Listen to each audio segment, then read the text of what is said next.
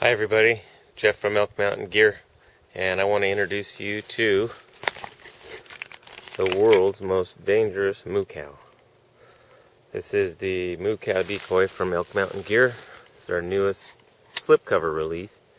This particular one, I've modified it. I've cut a hole in the slipcover itself, and I actually made a shoot-through modification. I'll show you how I did that. It's pretty simple.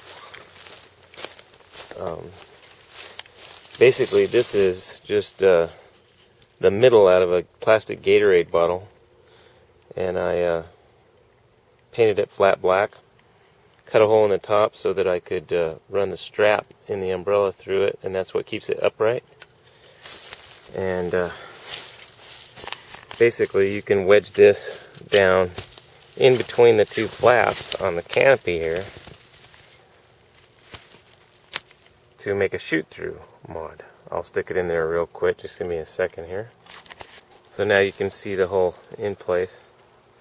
I was actually able to shoot through this the other day into my 3D elk target, and I've never shot through anything before, so it works. And personally, I wouldn't use the gear this way. I usually shoot around one side of the blind. I prefer to do that. That's just me. Since I shoot bare bow with fingers. So I'm itching to take this thing out and see what I can see with it, and maybe I can stalk something this afternoon. I'm going to see if there's any deer around. Go for a little drive.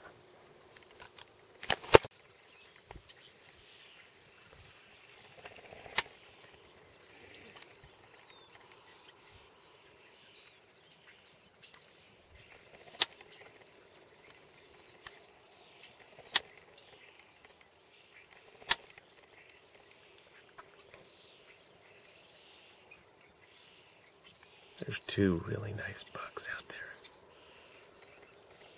They're moving into a little draw.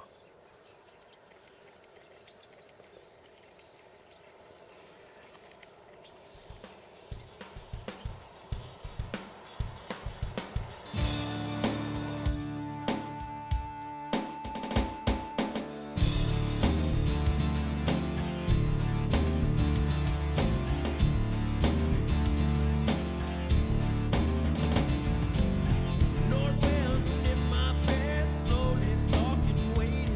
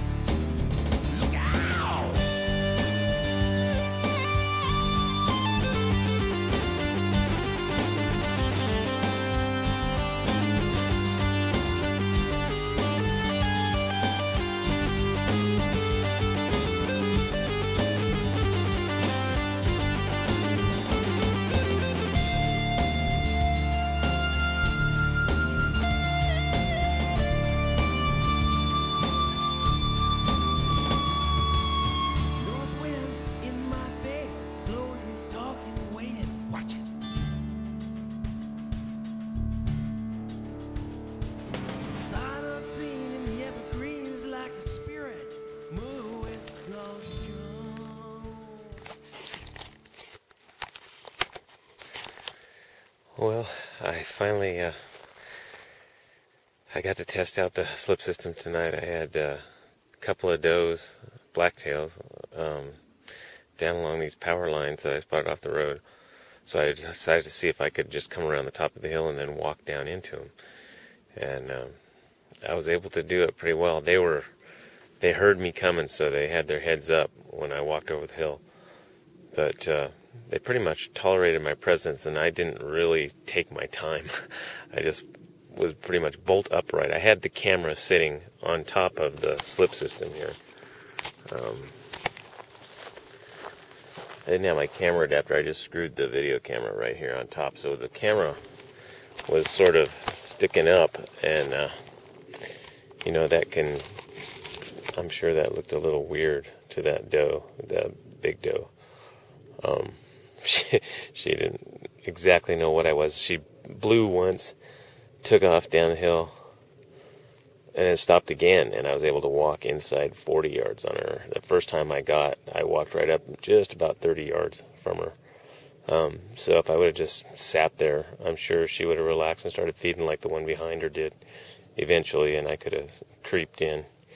But anyway, even with that camera sitting on top, it kind of worked, so I'm pretty happy. I think this is going to be responsible for a lot of animals going down this year. Anyway, thanks for watching. Take care.